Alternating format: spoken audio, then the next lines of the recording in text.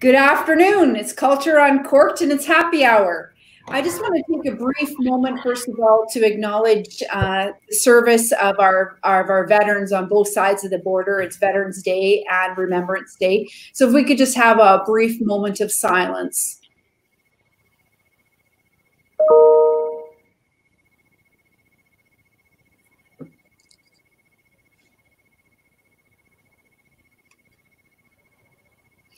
All right. Welcome, everybody. Today's panel day. I'm so excited to see everybody. Let me make some formal introductions. First of all, we have a special guest joining us. Her name's Katy Dineen. Hi, Katy. You're the assistant lecturer at the University College Cork, and you're senior associate at the Mizen Group. And just recently, I read a publication that you wrote about why resilience isn't the answer to coping with challenging times. And so we're going to come back to that shortly, but let me make some more formal introductions. We've got Patrick Sells, who is the CIO at Quantic Bank, and he's the Digital Banker of the Year, according to American Banker. And we've got Hilton Barber, and he's a marketing wizard who operates under the intersection of strategy, culture, and purpose. And then we've got the great Lorne Rubis, my business partner and retired CPO with a great business hat there. And of course, myself, Lisa Patrick. Welcome to Culture Uncorked, the panel discussions. You know, I was going to wear Patrick's hat that he sent us, but it didn't show up here yet. So this is a tribute to you, Patrick. I think it's the same place as your bottle of wine. Yeah, exactly. I think it's stuck in that same place. There we go. They're on their way all around the world. Exactly, South Africa, Canada, Ireland. So Patrick, you've introduced us to the wonderful Katy. So tell us a little bit of a story about how you two got to know each other so well. And I know there's a connection there with the Mizen Group because you sit on their advisory board. But tell us a little bit more about the story behind the two of you and how you met. Yeah, so I started working with the Mizen Group, which is a boutique reg-tech firm here in America, works with banks, I guess really around the world. And in conversations with them, really started thinking about this idea of compliance and innovation being symbiotic. And so they connected me to Katy to help kind of actually bring some real thought and thinking to the ideas that I have. And so that Katy and I connected and really been one of the highlights of the year. And one of the things I think in this time of COVID, we can look to find things to be grateful for, and how much easier it is to begin to build friendships on Zoom, right? You don't even think about it. And so, you know, Katy and I became friends very quickly and just started having a lot of great conversations and realized she's a lot smarter than me. So therefore I should talk to her as much as I can. Well, I don't know how Not you're true, go from that, but anyway. So Katy, tell us a little bit about your work.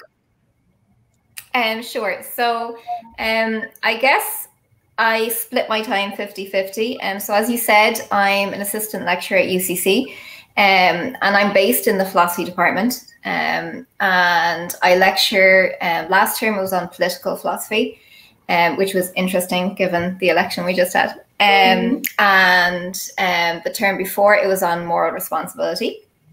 And my research interests, broadly speaking, are, I guess, in the intersection between what I would see as vulnerability and autonomy. So I'm interested in all these ideas of agency, about these strong, powerful ideas about how we take ourselves to be free, and how we take ourselves to have agency and to be potent within the world.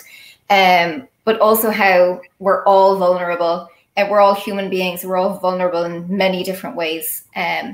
So about a year and a half ago, I was contacted by UCC, and they had a project by the Mizen Group to look at culture and to look at sort of how to measure culture. And Mizen, and I have to say, I'm so lucky that I got this call, because Mizen, they really are like very interested in interdisciplinary work, which is so fantastic, right? As a philosopher, I get to meet people like Patrick and get to meet people like you and talk about culture in financial services, which is just like mind-blowing for me, you know. So UCC put me in, they kind of got together this team at UCC. So they have like a world-renowned behavioral scientist, and he's a behavioral economist, and he works with them and he works with me too. And we both work on their diagnostics about this idea about how to measure culture. And as part of that, Mizen were working with Patrick. And they put me in contact with Patrick, and I think we've formed a mutual admiration society, Patrick. So I have to say it's been great. So that's my kind of trajectory here. Katy also is raises chickens. Oh, fun fact. Fun. That's a fun side fact. There you go. I don't know if I'm embarrassed that this has come up, but I do. I love my chickens. You get along really well with my friend who she's got some chickens as well, and she loves her chickens too. Is there a Kantian connection there? Because I know that you're saying, what's the story behind the chickens, Katy? Do you know what? I think there might be. So I think people. It's not my view of Kant, but people view Kant as this kind of like cold-hearted philosopher, someone who denigrates the emotions. And I suppose my chickens don't really need me in the way a dog might, or love me, and I quite like that. Maybe that's it. I don't know. Some people would get a fish, because that would probably be easier to handle. Wow. Very good. Well, I would say then that you really truly found a place where you belong. Yeah. I do, I think. Yeah, I'm very lucky. Yeah. Yeah. So that kind of gets me started with, we're going to do a little game here. I'm going to say a word, and then we're going to go around the table, and everybody's going to tell our viewers what that specific word means to you. Okay. So the first word we're going to do is belonging. And Katy, I'm going to get you to start. Okay. I suppose belonging for me means home, in a way. I feel I belong most at home. Maybe it's different when you take it to the work environment. Maybe belonging looks slightly different there. But when I think of belonging, I think of kind of the intimacy of home. Patrick? Interesting in even hearing Katy's answer. I approach it so differently because I moved about every 2 years, and so I don't really know what home is, right? I think belonging is, what comes to mind is a deep sense of almost like tranquility, peace, of acceptance, right? And there's a lack of anxiety when I feel I belong. That's a good one. Hilton? I'm going to, so like Patrick, I've moved around a bit. So there is that sort of sense of where is home. There's an idealized version of what is home. I've been in Canada now for almost 20 years, but if you say, is this home for me? Depends on the day that you are. If it's the middle of winter, then no, it isn't. I wish I was back in Africa. But the reality is, I think that sense of warmth and comfort and acceptance, that's the core of it. I would add that because of that warmth and that comfort and acceptance, it gives you the confidence to be you. So because you have those things that you're wrapped in, you can have the confidence to be yourself. And I think, again, if you belong, you probably have a heightened sense of confidence too. At least the confidence to be yourself. Yeah. Lorne?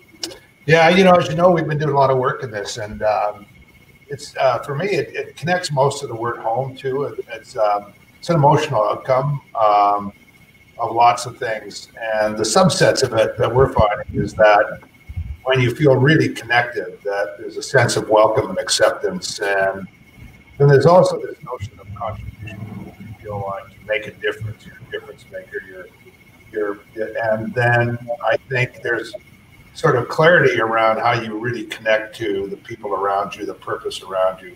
So it's all those dimensions for this wonderful emotional outcome that I think happens when you really feel like you belong, that you're really at a place that you should be. And I think it's an increasingly obviously important word. We obviously feel that way. And yeah, what about you, Lisa? What do you think? How do you think about it? Well, for me, it's a deep, deep sense of connection, right? Connecting to anyone and everybody that's in my life, at home and at the workplace. And it's really about fostering a feeling of love. That's what connection to me is. And love can be different. It doesn't have to be I'm in love with you, but just a real sense of deep connection where I know that no matter what I do or say or who I am, that I'm loved and that I'm accepted. So that, to me, that's what belonging means. Yeah, I was curious.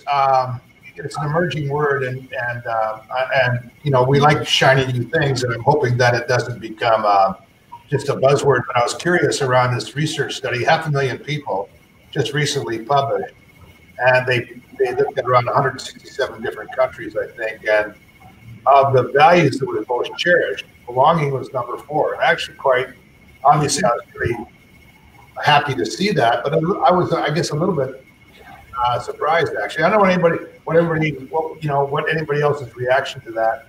Why do you think that was the case, and just what your thoughts are on that? Lorne, are you surprised it was that low or that high? No, I was surprised actually, Patrick, was that high. Really, I was interested that was a word that was picked up in such a cross-cultural kind of way.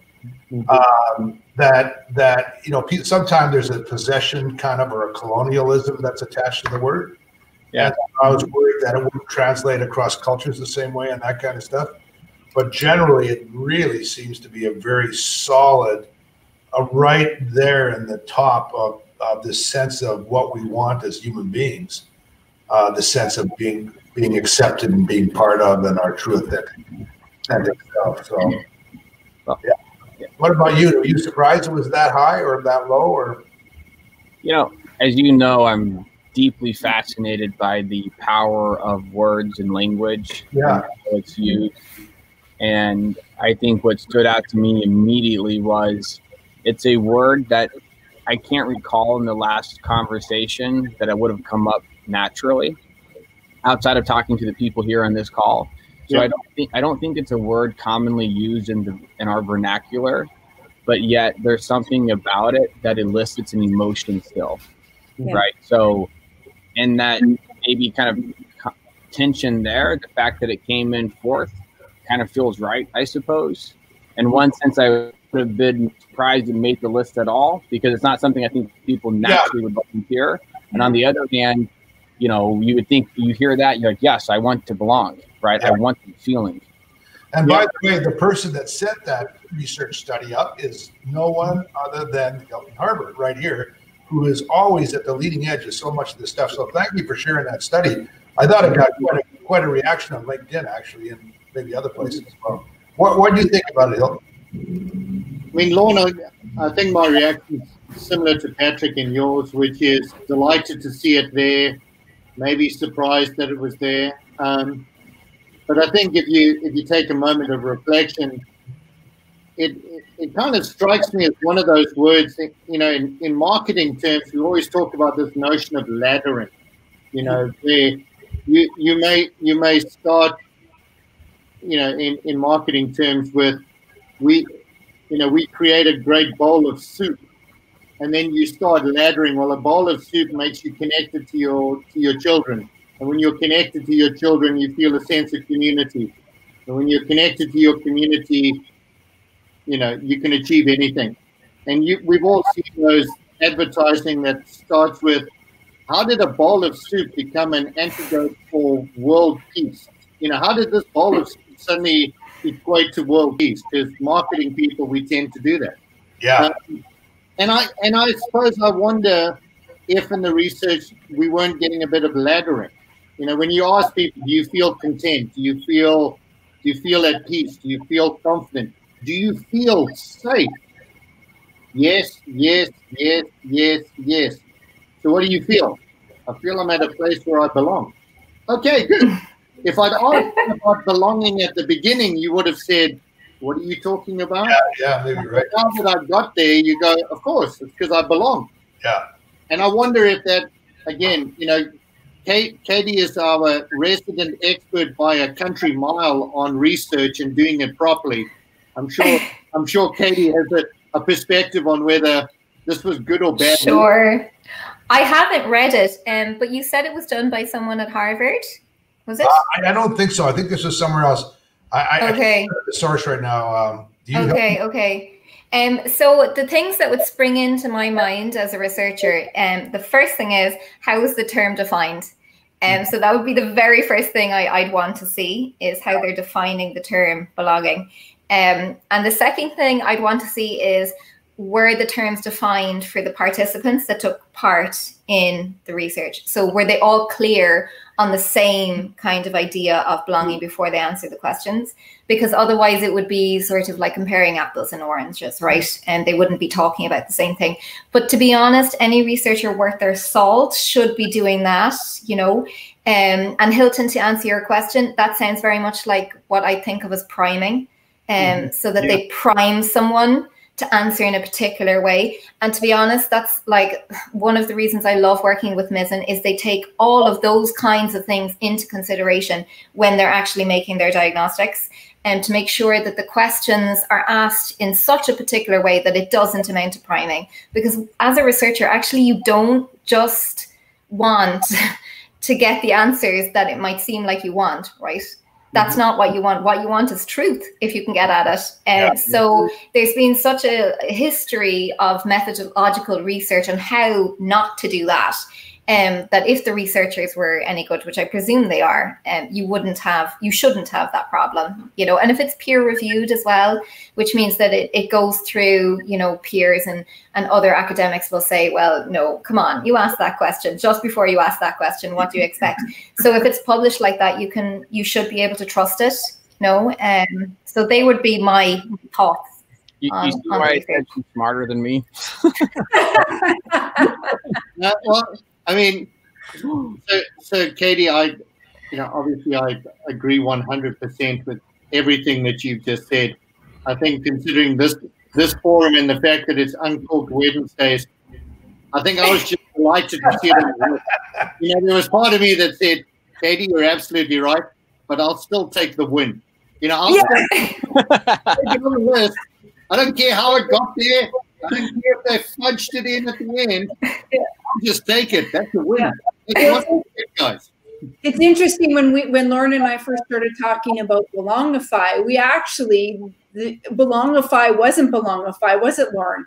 And we really wordsmithed around, and so Patrick, you'll appreciate this, because it was advanced word first when we looked at Belongify, and I said, that doesn't make sense. Yes, we're advancing forward, but when we say belong, we don't need to explain to anybody, and help me appreciate this from a marketing perspective. People know what belong is. And so we don't need to explain what belonging is, or Belongify or advanced word is because people already know. They default to we have to educate people on that particular word. And everybody will have a version of it, of what they believe the sense of belonging is, but it will make it very easy to create Belongify from it. So Lisa, can I ask, you know, directly to you and Lorne? I mean, because, you know, knowing Lorne's pedigree and his desire to make genuinely a global impact, I mean, I wonder about, you know, that at the heart of that word, the emotion at the heart of that word, if it resonates to the same degree globally. You know, and again, that was part of what I think we were all attracted to by this piece of research. It said, you know, whether you're in the United States or, you know, Argentina or Australia, you know, by and large, you all kind of put belonging in that top 5 bucket. But Lorne, in terms of, does it have the same heft in other cultures? Yeah, and really, this is the first look that I had, and assuming, like Katy's point, that there's integrity behind the research, that seems to indicate that it transfers, that it's very ubiquitous, that is a human condition. And, you know, it's one of the really interesting things about why I was so curious about Katy when I started to read her research, even though Katy, I think you're only early days around if you're going to continue to do work around belonging, but your piece around just the whole moral issue and the issue around vulnerability and agency just seems connected. It just deeply connected to this. And, you know, and I'm early days, maybe I'll never know. And people like you will help really find integrity behind how the pieces fit together. But there just seems to be something there. I mean, one of the things, just if you look at it, that seemed to be a big hole, we've spent billions of dollars on diversity and inclusion training. I mean, any organization worth their grain of salt has been after diversity and inclusion, certainly diversity, from the early 90s. And here we are, billions of hours of dollars later, you know, years later, and we've got this massive social justice issue, and I don't know how much progress, but the social justice, diversity, inclusion, and belonging all go together in a package. And I just think this was a missing hole in the package. So that's the way we're thinking about it, and it's going to be maybe a slow burn, but I think there's something there. We'll find out. And, yeah, Lorne, one of the things Lorne, one of the things that I really appreciated about our conversations around belonging and what I feel like you educated me on was there's a danger to metrics and data, and we have to be aware of that. And so if we talk about diversity and inclusion, those are easily measured in one sense, right? At Quantic, 67% of the employees are diverse. So at one level, I can say that matters, and I can make stats either prove or disprove whatever I'm trying to go for. But, you know, in our conversations, I feel like you made me aware of the fact that belonging is almost an elevated way of thinking about this. And I think one of the things that feels then very daunting is, okay, well, I may have a diverse team, but do they feel like they belong, right? Or therefore is diversity really the thing in which I need to be chasing? But how do I measure, belonging, right? And I think that's at the end of the day, what's needed is almost like a challenge that can't easily be answered because it keeps us focused on it, right? If it's a number we can manage, we check the box, we show year-over-year improvement, I don't have to think about it. Belonging is something I can't ever get there on, Sorry, Kate, I didn't mean to interrupt you. Yeah, no, I think that's great. I think I remember you brought up belonging to me a couple of months ago, and as it had happened, I had done a piece of research for Mizen about how to incorporate diversity and inclusion into one of their diagnostics. And the item I chose for that was, do you feel you belong in this organization? That's why I called you, because you already about it. Yep. But the one thing I would say is, like, in philosophical terms, what we would say is that diversity is a necessary but not a sufficient condition for what we're looking here. So you need the diversity metrics. It would be easy to go into an organization where you can imagine that all the people look the same and they all have the same values, that they would all feel they belonged there, right? But that wouldn't be a socially just organization, really. So you do need that diversity, and you do need inclusion. You do need the idea that these people are included in decision making. But then belonging for me is the kind of like almost the cherry on top. So you need those things for the cake, but you need the cherry too. Yeah, and I'm a little bit sheepish around raising this in front of a South African, but I just love the Zulu tribe around the way, if I understand it correctly, and I've had people of that Zulus when I've been teaching and stuff, have confirmed this for me, that they have this greeting that says, instead of saying hello, they say, "Hi, I'm Lorne, and I'm here to be seen," and the other person says, "Lorne, I see you." Yeah, I'm really interested in this issue of agency, because the other part of belonging that completes the picture is that you have to want to belong. You have to bring yourself. You have to show up. Otherwise, the burden is on everybody else to make you feel that way. And I just think there's also agency that's attached to it. So I'm so curious, Katy, around your research and your thinking. What insights do you have for us around promoting this sense of agency? Well, one set of theories that I'm really interested in, especially in the context of work, is called self-determination theory. So now I'm not a psychologist, but these are kind of psychology, a family of theories within psychology.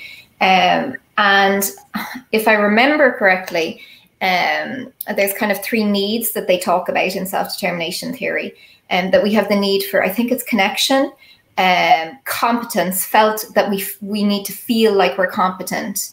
And I can't actually remember the 3rd one, but I recommend looking into this. I'll send some papers around if you're interested in it. But on the other hand, then, as a Kantian, I have in mind that however much we feel we determine ourselves, we are inherently vulnerable. And vulnerability is something that we bring to the workplace too. So we bring our desire to determine ourselves, to make our own decisions, to feel competent, to feel efficient, to feel connected. But we also bring to the table these vulnerabilities.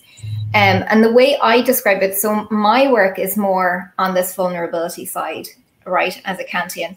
And the way I describe it is that we are all vulnerable, right? At the most minimal level, we're all going to die, right? We're all made out of flesh and blood, and we're all grappling with that. But we're all vulnerable in different ways too. And vulnerability doesn't actually need to be a negative thing. In fact, as human beings, what is most valuable in our lives sometimes is given to us because we are vulnerable. So concepts like hope, for example, wouldn't make sense if we were invulnerable. A God doesn't hope, right? A God doesn't trust.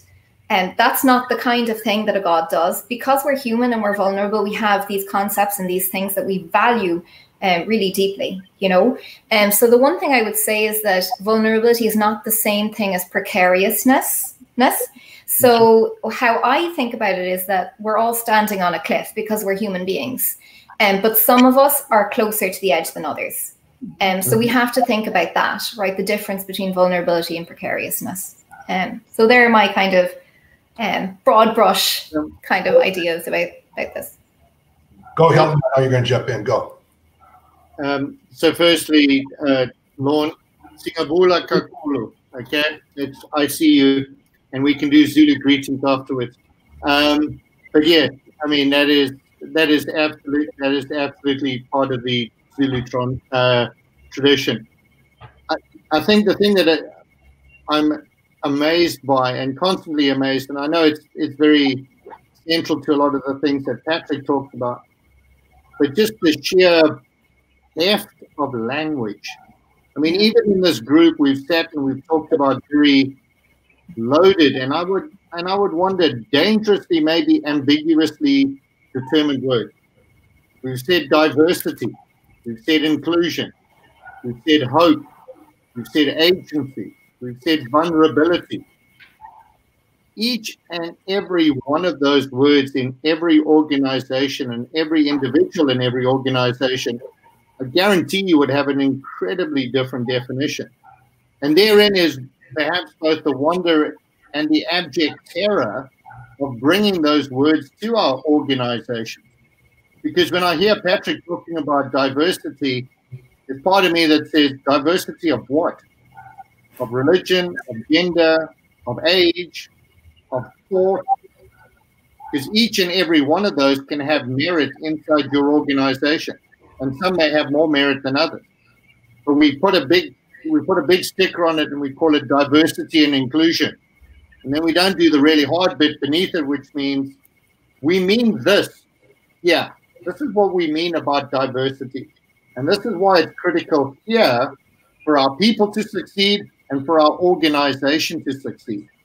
And I think that therein, if there's something I wish we did more of, is get really hard on those definitions so we can manage our own expectations and the expectations of the people around us.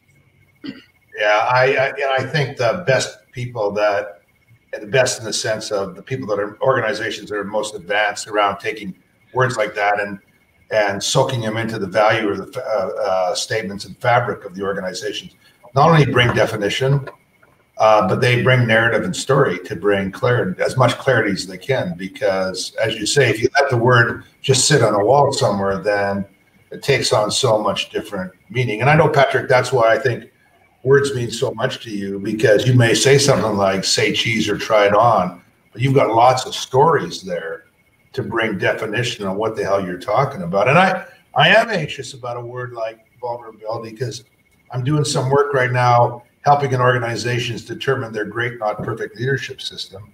And I'm seeing vulnerability, authenticity, transparency emerge to the top of the list. And, I'm wondering if,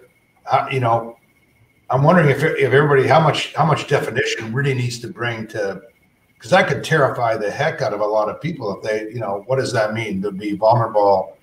Do I need to get closer to the edge of that cliff, Katie, or do I have a choice in that, or do I need to jump, or, and I think that's all part of this.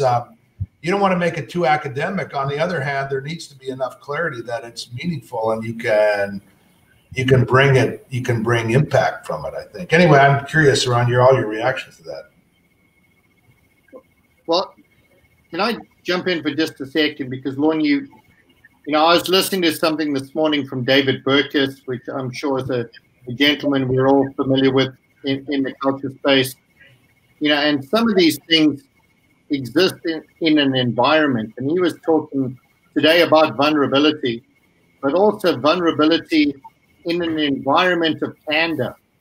And I was quite taken by that. It's, I can be vulnerable in an environment of candor. But if candor means you're going to call me a fat bastard, well, maybe I don't need that level of candor. But if you're candid and say, well, listen, Hilton, I need you to improve in these areas, then that's the kind of candor I want.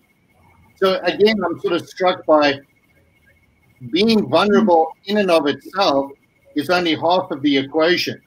It's the environment in which you're vulnerable, where it either takes root or it can be really terrifying. Yeah. And that's the part where I think all the work that psychological safety that Amy Edmondson and those people have done have really been helpful, because I think that's the conditions by which you can be vulnerable. And if not, it can be very hurtful.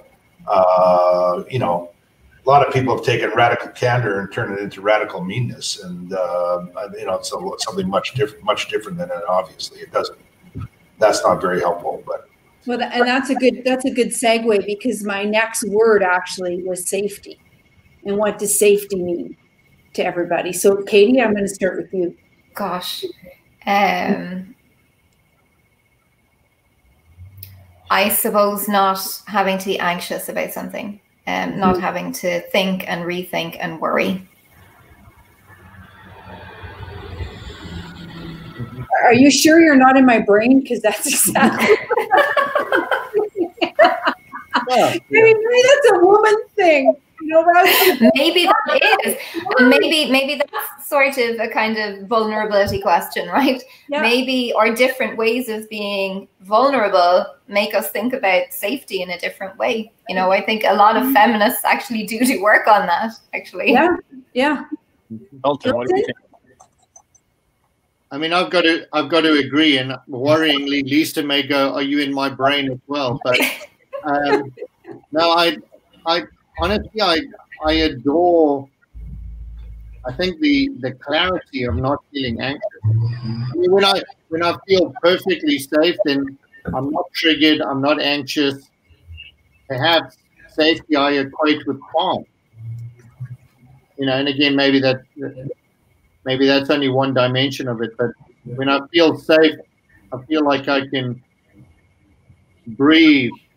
I can do something without agitation or anxiety. So I'm now in your brain too, Lisa. That's a powerful, powerful word. I mean, obviously 2020 is remembered for a lot of stuff. One thing that we remembered for is the phrase, "I can't breathe." Yeah. That are you all frozen, or is it just me? No, you're back again. You're back. Did I freeze up? Was I lost there, or did everybody freeze up? No, we're all good, mate. You're good. Yeah, I was just saying that 2020 is there's lots of phrases, but the phrase around "I can't breathe," that phrase has got profound meaning around what you were talking about, right? Obviously, you know, in not only from a social justice point of view, but generally maybe how people are feeling overall. Yeah, Patrick, you ready to go on the safety thing? Were you next, or?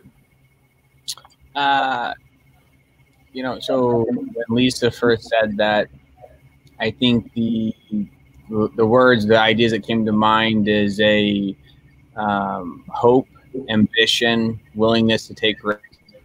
I think I heard it and went to a spot of, how do I feel when I feel safe? And when I feel safe, I feel confident, I feel comfortable, I feel this sense of aspiration that I can do something without fear of consequence, right? I'm safe, you know, I'm loved by my friends, my family. I know my job is secure, and from that safety lets me take a risk and for something maybe bigger than myself, for something that I've longed for. And it's in moments of safety that really you can do that in a healthy way, as opposed to a moment of attack or panic. And so there's a much more positive connotation for me in all of that when I hear safety. Well, we have Michael's chimed in, and he's told us that safety is the inverse of vulnerability for him. Lorne, what does safety mean to you? Yeah, you know, I think it's all the things that, you know, Amy Edmondson talks about in her research and that around this idea that you can bring your authentic self, that you can make a mistake and feel like it's truly a way to move forward and advance and not to get beat up. It's got to have frank and honest conversations and to ask for and receive help. I think all those conditions are necessary. The interesting thing that I'm finding is that I've never felt more anxiety and fear in organizations than what I'm seeing now in the organizations I'm running into. And, you know, Quantic may be an exception because it's growing like crazy and there's just, maybe there's enormous optimism there. I am seeing in a lot of places, though, unbelievable the anxiety. And I don't know if anxiety is the other side of you know, maybe it's fear. I don't know, but I'm curious if organizations then are taking on added obligations around creating conditions for safety. Not that people's jobs are going to be safe, because no results, no job. You know, and I think people get that muddled up. But I'm wondering if it's just taken on, if leadership needs to take on more responsibility around those conditions of safety. Well, I mean, Lorne, can I just? I mean, I'm intrigued by obviously the work that you do and the leadership that you come into. I mean, you know, there's part of me that wonders, I hope that we could put the leadership mythology of invincibility, we can put that to bed finally. I really hope that in the midst of all of this mythology of invincible, know-all leaders can go away. Because I think that a large number of leaders struggle under the yoke of that mythology. I'm at the top of the food chain, ergo I have to have all the answers. Well, here's the thing. No one has a crystal ball that works through a global pandemic. 7.6 billion of us are working our day-to-day work. And your title doesn't give you license to know more than anyone else.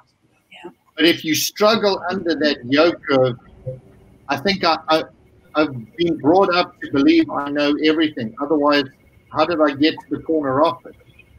That's an incredible weight and burden. And I hope somebody would just give them a hug and say, it's okay. It's like a moment in Goodwill Hunting. Let it go. Yeah. You know? Let it go. So, Katy, is your research? Sorry, Lisa, go ahead, please. Well, I was just interested in what you were saying because it seems to kind of straddle what I would call as intellectual humility, right? Mm-hmm. So there has been massive progress, I think, and intellectual humility is becoming very popular right now amongst researchers in all different sorts of fields, but also in business, I think. So the idea that you don't have to know everything.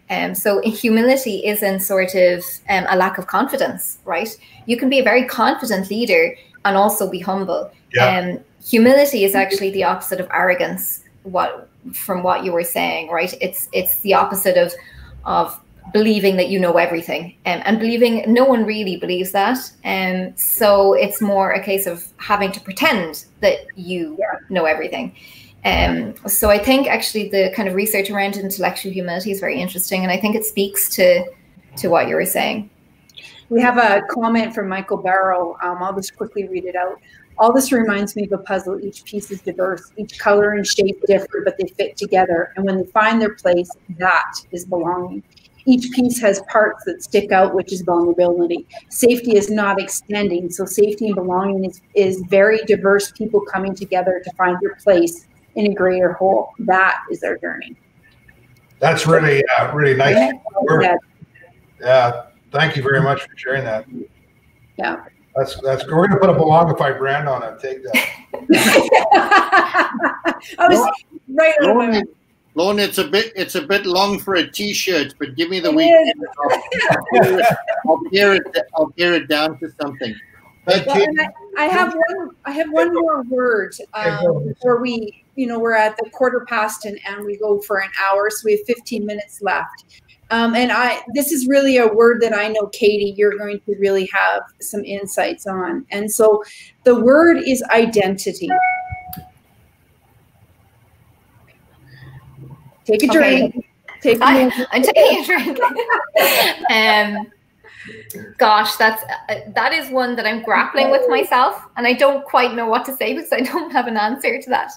I think identity is ever moving and changing, or identity and how we identify others. It can be quite, it can be quite constrictive to have an identity. And yet it can also be extremely helpful to have an identity because it can make you more safe, right? It can protect you in a certain way. So this is something within my research that I'm really kind of trying to grapple with. What is identity? Is it only the sort of thing a person can have, or is it something a business can have too? Which Patrick talks about a lot, and I think is really, really interesting.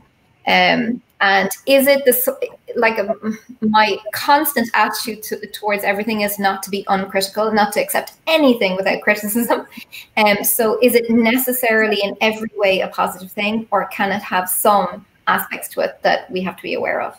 And I wonder, open to Pandora's box. Yeah, well, and I wonder, Katy, too, though, sometimes, you talk about some leaders, and leaders take on the assumption and the identity of the business, and they lose the identity of themselves.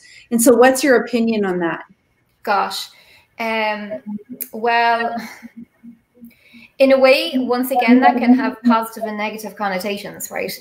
So for a leader to care so much that he's taking on the identity of the business, right? And the purpose of the business, I mean, that has to be, respected on some sense, right? Because at least they're not looking at it as just a way of making money or just a way of doing something. They're taking it on, right? But as you said, right, first of all, it can be completely exhausting. So I often talk about empathy, that empathy is a great thing, but maybe we should also be critical of how exhausted empathy can make us, right? Yeah. So taking on the very identity of a whole business for one person, that can be exhausting on the person. And also maybe it's not necessarily good for the business too, right? So you're absolutely right. There's different elements of that. Yeah. Well, I think of Muhammad Ali, right? He didn't identify himself as the greatest boxer in the world. He identified himself as the king of the world, which looks very differently, right? Sounds very differently. Patrick, you'd appreciate that because it's very different words with very different connotation behind it, right? Yeah. Patrick, what would you say identity is? That's not a fair question. I don't know if I can say what it is, but what comes to mind is a couple of things. It's fluid first. I think your identity can change. It changes with time. I think we have to understand it that way to ease a lot of anxiety inside of ourselves. But this is who I am. This is what I'm from. This is what I want to be. The inverse of all those statements brings immense sadness, anxiety, depression at times, anger. I think at the same time, it's critical where to understand where do I start and someone else stops. Because in the absence of that, we are all at one sense, you know, atoms bumping into each other in this random circumstance. The fact that the five of us are all sitting here is completely random and you know, in some senses statistically impossible and very possible. And so if I don't know that, how do I navigate life with any intentionality? Otherwise, I'm beholden to the needs that are real and the desires, and therefore I'm not in control of where I'm going. And so it's fluid, it's critical, and I think ultimately we have to recognize both of those things and then just claim it. Yep. And there's profound power that comes because when you've done that, you now have confidence and comfort and security about you and the relationships. So many of these negative forces in our lives are gone. So, you know, and in all of that, I guess to answer your question, I tend at this far into my thinking, there's three key things. One is identity. There's an intentional language. There's a decentralized or there's a decision-making process. And there's a mission or call to action that supersedes me. And then those three components, from my own thinking, that is what an identity is. But as I said, that's an unfair question. Now, Lisa, can we make sure we only ask the tough questions with Katy? Sorry, what was that? You broke up. Can we make sure that only the tough questions go to Katy? And sorry, I'm just, you know, if we can, yeah, if we can make that subtle recommendation. Right. Well, they're not supposed to be tough. Was it Who Wants to Be a Millionaire? Phone a friend. Hey, Katy. No. I've got an idea. Don't ever have me as a phone a friend on Who Wants to Be a Millionaire. I never get any general knowledge questions right, ever. Even when I know the answer, I don't get it right at the time the person asks me. Well, Hilton, what does identity mean to you? So I think Patrick's done a wonderful job of explaining the sort of, there's a sort of inherent incongruence with it, yeah? Like there is a fluid evolutionary component to it as you go through life and your atoms randomly bump into other atoms. I mean, the fine gentleman wearing a cap in the top right of my screen, I've only known for about 90 days, but I feel like I've known him for about a decade. So that's a serendipitous bumping of random atoms. And the gentleman in the cap at the bottom I've known for a couple of years and feel like I've known him almost all my life. Again, random bumping of atoms. But I do think the one part that I would absolutely agree with Patrick is all identities have anchors or mooring of some kind. Without some kind of anchors, whether it's a value system, a belief system, a heritage of some kind, you need some anchors in the ground. Otherwise, you're just spinning through the universe without any mooring. And I think that is when you have zero identity. Yeah. And I think it's the moorings that are as important as your ability to evolve and grow over time. So if you can hold those two tensions together, that's my slippery answer. Now can we go back to Katy? Would you say, Hilton? I've done it. I'm not doing it again. When I think of anchors, I think of greatness, right? Like I think of, you know, when we have an ability to understand and recognize our internal, our greatness within us, we have a sense of identity, right? Belief. Yeah. But right? What do you think, Patrick? Yeah. Myself but interject on this topic. I think in what Hilton said though, there's something so powerful. Like one of the thing I've probably been looking forward to the most this week is this conversation. right? These are all my friends. We all, yeah, but yet I haven't known any of you longer than 90 days. But without having to necessarily explicitly articulate it, implicitly in my identity is this sense of I care about life and what I do beyond what it means for me. And I want to think about how that impacts other people and what it means to others. And that's something I think in all of our identities is true. That's why we all have become friends. And this goes back to the critical need to define it, right? Because when you do that, now all of a sudden, I don't need to have known Lorne or Katy or Hilton or Lisa for 10 years, 5 years. I've never even need to meet you in person, and I never will have to. I won't. Mm-hmm. Well, we'll have to when we have whiskey, though. Right. No, I want to thank Julia. Yeah. She's my answer. Thank you, Julia. And we have another answer too. We have Michael says that there's three: who you are yourself, who you are to others, and how you fit into the whole. So Lisa, can I ask a quick question of Michael? And because he's had some wonderful things to say. I mean, I'm delighted. I want to understand what Michael means by how you fit into the whole. And while he's typing that up, I'd love to hear Lorne's answer. But I'm just keen to understand the fit into the whole from Michael, if I may.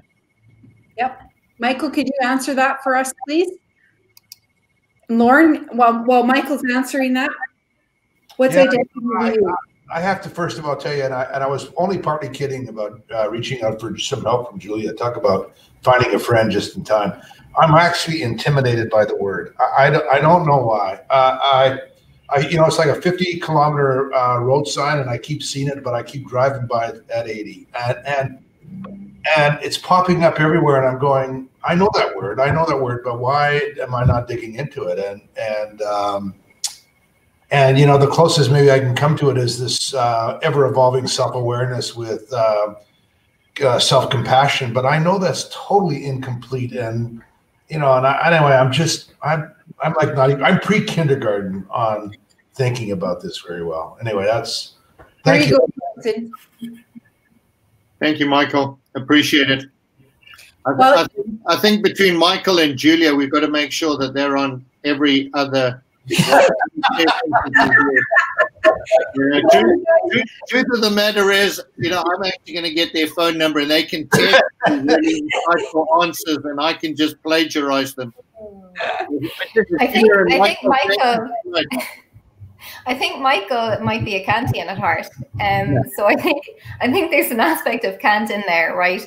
The difference between how we seem in the world of causation, how other people perceive us, and how we feel ourselves to be, and how we take our decisions. So I think that's a real Kantian tension, right? And that we have to kind of, with every act we do, we have to bring ourselves closer to this vision we want to have of ourselves and the vision we want others to have of us. So I think it's quite a Kantian notion he has going on there.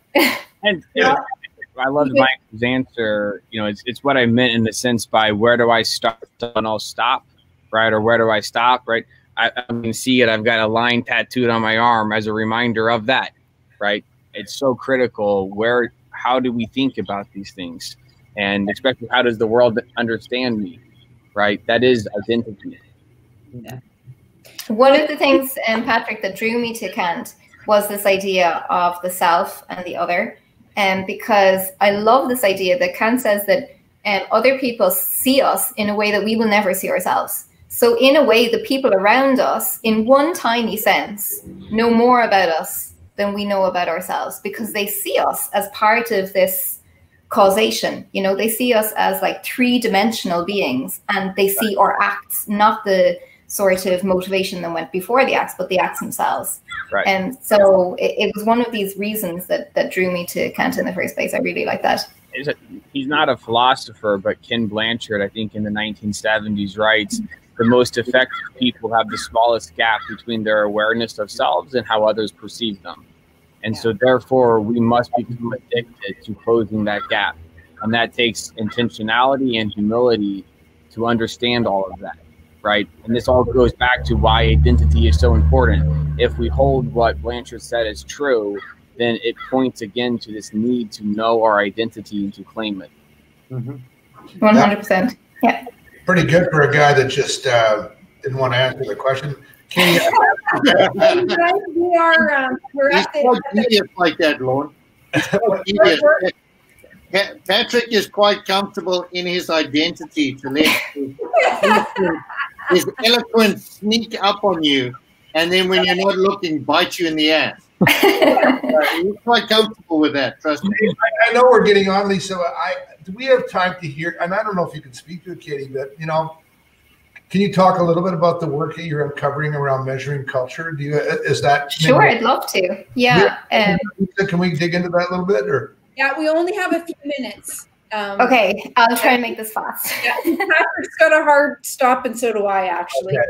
All right. So I suppose I'd start with the idea that you have to define your terms, right? So that's one of the things that I helped Mizen with quite early on, is to define what is culture, what are we looking to measure before we actually go and measure it. And then once you do have a definition of that term, right? So for us, it's kind of the values and beliefs that are latent within an organization that makes that organization the way it is, right?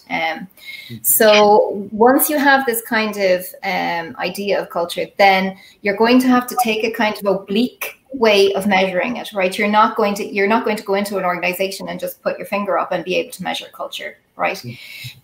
So one of the areas that I found most helpful thinking about all this is the work of a woman called Honora O'Neill. Now, Honora O'Neill, she's like my hero, absolute hero. She is also a Kantian. But she has had a very distinguished career. So she's a baroness in the UK, but she's also like a extremely respected philosopher. And she works in the practical realm as well. So she's done a lot of talks at the Fed in the US, but also the Bank of England. She works with banks, and she's looked into kind of what she calls trustworthy cultures. What do they look like? So I followed her philosophy on this.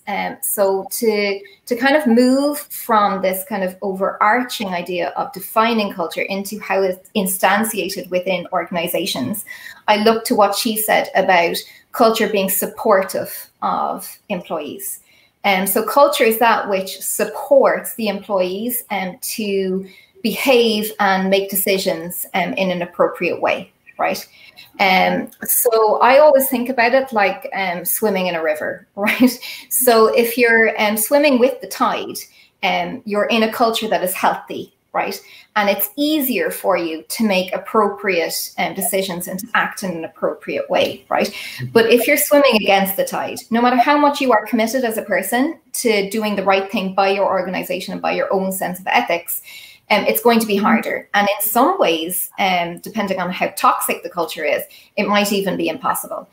So then the question is, what are the sorts of things that support employees to make decisions, right? So for example, psychological safety. So we've done a lot of work on taking items from psychological safety and putting them in diagnostics. So the idea is that if you have a perceptions-based survey, so a survey that looks at employees' perceptions of their culture, you're looking at the employees' perceptions of how supported they are. So you're going to be looking at employees' perceptions of whether they belong, for example. You're going to be looking at employees' perceptions of how safe they feel at work. And a whole host, we've done a huge amount of work on this, right, to kind of drag from the relevant research and to put this into kind of like a 50-item diagnostic. And then if you kind of, I don't do the technical stuff. So this is based in with my boss at UCC, the behavioral economist. He does the kind of statistical analysis. So if you do that with authenticity and you really do like good statistical analysis, out the other end, you won't measure the culture, but you should have an indication of how supported an employee feels to make appropriate decisions. So that's how we're going about this. That was very succinct and very helpful. Thank you very kindly. Lisa, sorry, I know I pushed us at the edge. That's okay. That's okay. Normally you would not feel, but Just tonight I have another commitment. Go ahead, Hilton. All I was going to say is, Katy, I will take any and all of what that thinking and if there is anything to share around that realm, because I think, like Lorne and Lisa, just the notion of understanding the cultures that are created in our organizations has to be ground zero for any transformation, modification, or refinement. And I think, unfortunately, too often we go charging into transformation exercises without understanding the current state. And we sort of brush that under the carpet and go, who's for an offsite? Yeah. Why don't we just take a beat and go, what is the health of the patient before we exactly. Is it a marathon or a sprint that we're going to ask them to go through? Yeah, you have to know your culture, right? Yeah. As much as you can. All right. Well, I have to go, and I'm the one who's running the technology, so otherwise I would just say, here you go, you guys, go ahead. But all right, well, thank you very, very much, Katy. I would love to have you back as another guest another time very soon. Hilton, take care. Lorne, and bye for now, everybody. Thank you. Thank you very much. Katy. Yeah. Have a good sleep well.